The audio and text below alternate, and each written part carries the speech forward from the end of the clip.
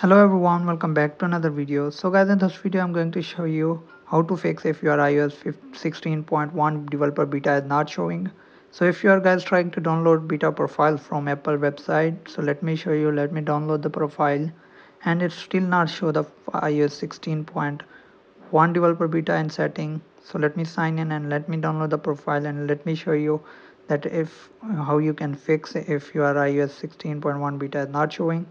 So simply click on enroll your device and you need to download the profile, beta profile. Once it's downloaded, now click on allow,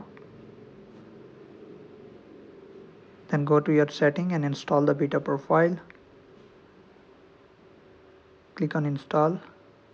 Now enter your iPhone passcode, then simply click on done. Once the profile is installed, then click on not now.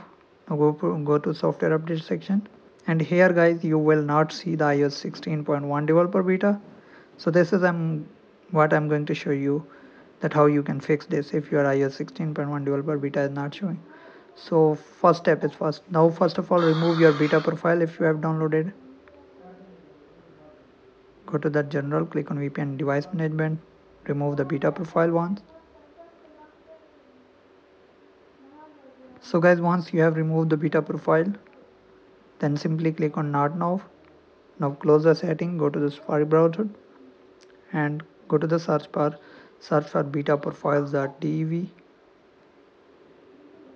So guys, once you are on this page, scroll down, click on iOS 16.